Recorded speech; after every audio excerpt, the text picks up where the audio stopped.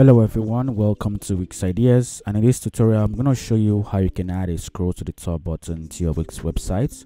So we're going to be using two different examples for this tutorial. The first one is a method where we don't use any single line of code, and the other one is one where we use a bit of code. So before we begin, please don't forget to smash that subscribe button, give this video a like, and also don't forget to leave a comment in the comment section if you have any questions, and also turn on your bell notifications to be the first to know of future videos. Now first of all, we're going to add an element or a vector image with an arrow symbol in it, which also signifies that it's an arrow that scrolls you to the top. So go over to your add element, go to the decoratives, and go to arrows here. From here you can see a bunch of arrows that you can make use of, but if you're not happy with any of this, that's all right. You can just click on more arrows and you can scroll all the way down to you see the one that you like. For me, I'm going to stick with this one here, so I'm going to double click on that and add it to my page. As you can see, this is a dark button and we want to make it visible to the user, and since this is a dark website, we should make the arrow maybe a brighter color. So go over to design. From here you can change the fill color to maybe a brighter color like white, and that is looking all good. Next, you can also make sure that all the sides are equal and are well proportionate, so go ahead and toggle this on, and you can also click on this and go to our toolbar, which you can enable from the tools and from the toolbar, and change it to the size you want. So let's make that half of what it currently is, and I think this is looking up perfect. The next thing we want to do is to go to link.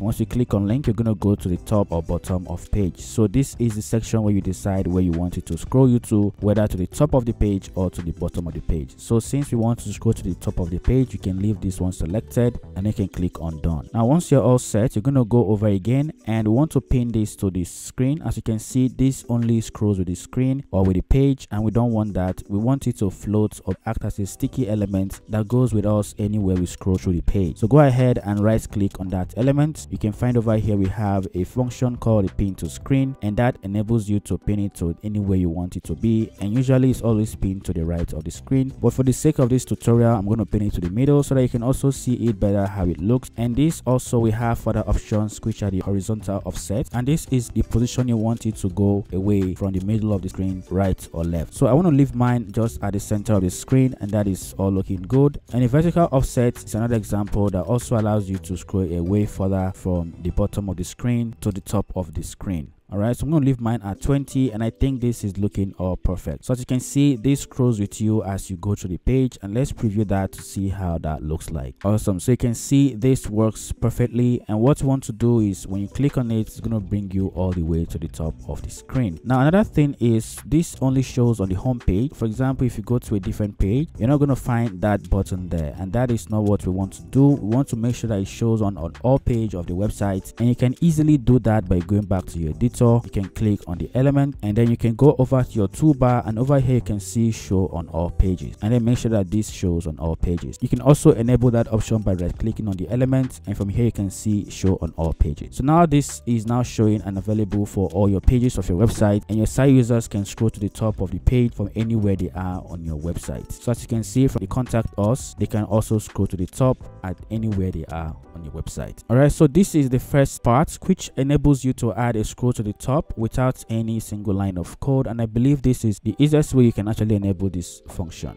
Now the other function is we're going to be making use of Wix code, and we're going to need the help of our Velo reference. So we're going to need a couple of APIs here, and the first thing we want to do for our page is to go to the dev mode and turn on our dev mode, and the dev mode is what enables us to write code into our page. Now click on this element here, and when you click on that, you can see that from the properties panel it tells us to open our master page, and the reason for this is because this element is a global element. That means it shows on all the pages of your website, and if you're going to write a code for an element that shows on all pages of your website, you're going to write it in a different tab called the masterpage.js. So this is a tab for code for only the home page, but this is the tab for code for an element that shows on all pages of your website, such as your headers and your footers, and also this element we just created. So now what we need to do next is to give this a name on ID. So we're going to call this scroll to top.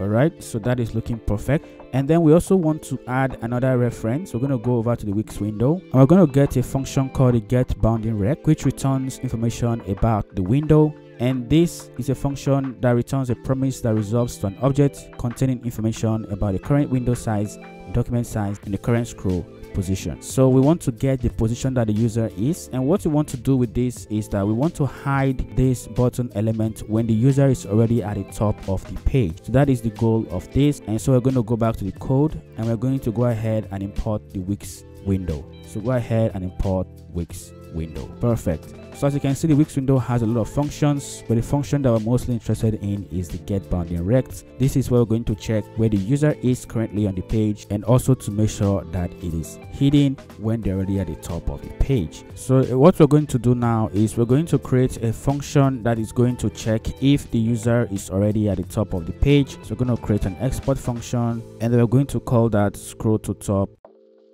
offsets.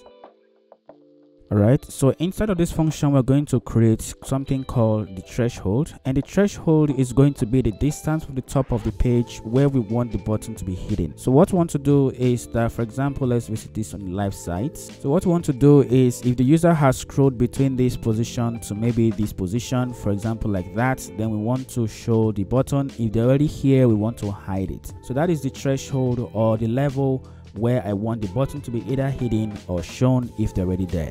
So for me, I'm going to put the threshold at 200. I'm going to show you how that works and how you can change it to make it work that way.